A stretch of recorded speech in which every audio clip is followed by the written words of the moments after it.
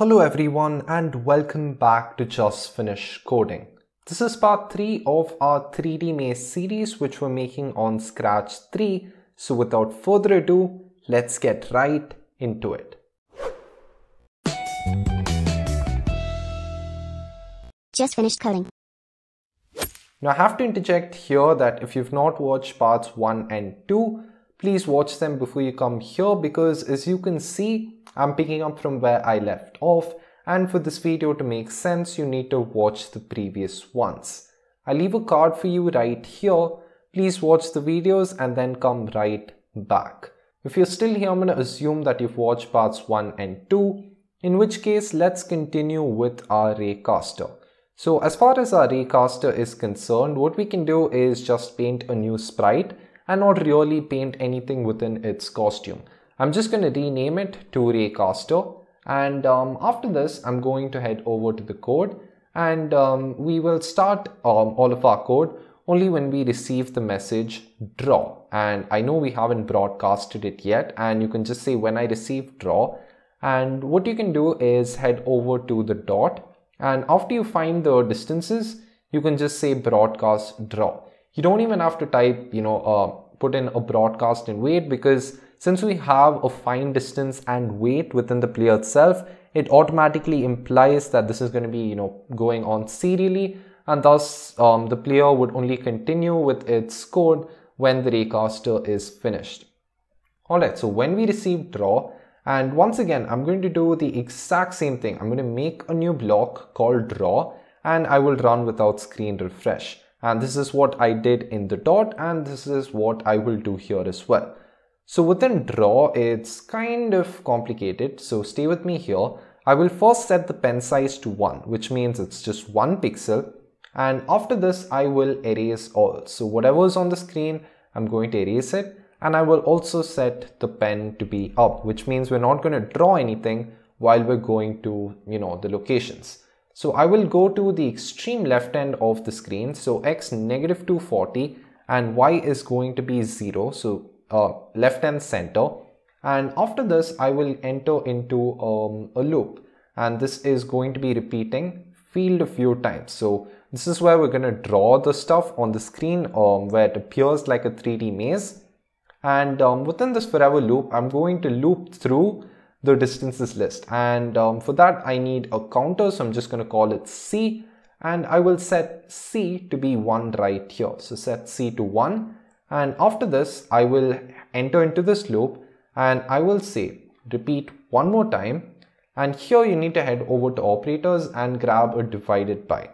Now for simplicity purposes, I'm going to assume that the maximum, that the width of the screen is 500 pixels. Now exactly it's 480, but this is just going to get us a round answer. So I'm going to go ahead this way. So repeat 500 divided by field a few times. And each and every time what I will do is I will add a set y2.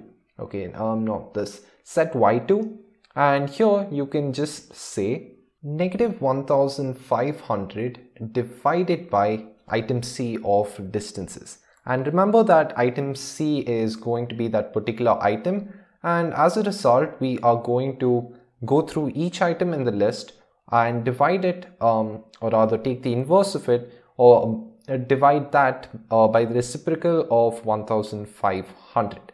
So what this is going to result in is basically each item having a lesser value than what it was. So if for example, if a wall was nearer, then this is going to have a larger value for that, and if a wall was farther, then it's going to have a smaller value for it. It's just going to flip it around compared to saying item C divided by 1500. Alright, so anyway, so we set y to this, and after this what I will do is I will say pen down, because here's where we're going to draw the actual wall. And now I'm going to duplicate this once again, and I will say set it to 1500 divided by item C of distances. Now obviously if I just leave it like this, it's going to result in just a bunch of lines drawn right in the extreme left. So I will also have to change the x value by 1 so that I start to see the raycaster moving around. And if we add in a chain C by 1, since we're looping through this list, you will get a raycaster. So I will test this out right here, and boom, you can see that we have balls showing up. What I will do now is I will make sure that both the player and the dot are hidden, and to do that you can just head over to looks, and I did this for the dot. You can just set the ghost effect to be 100. I will do the same thing within my maze. So set ghost effect to 100, and there we go. That is going to be all we need to do to have this maze set up. Now you can see the limitations of a map based maze, and that is these pixels do tend to show up, and there isn't really much you can do. Even in a list based maze you will see the pixels, but they're going to be a little bit neater. So that's the advantage of doing a list based maze. But anyway, what I'm going to do here is I'm also going to change the pen color to be something a little bit brighter. So I will set the pen color to be a yellowish color. So set it to be, I'm going to go ahead with color about, and maybe 14, brightness about 77, and I think I'll go with saturation about 87. I think this should be a pretty nice fit. So now when we press the green flag, you can see that boom, we have this pretty wonderful maze showing up. And I think I interchanged the saturation and the brightness, so I will change them to make it a little bit more bright, and this should result in a proper maze wall. And I will end this video here. It was a fairly short video, but in the next video we'll start to code in the actual character so that he can you can actually see him move around on the screen, because as of now it's still pretty passive since we don't have our character. If you've enjoyed this video, please make sure you leave a like, and also don't forget to subscribe and turn on the notification bell. Thank you so much for watching, and I'll see you in the next video.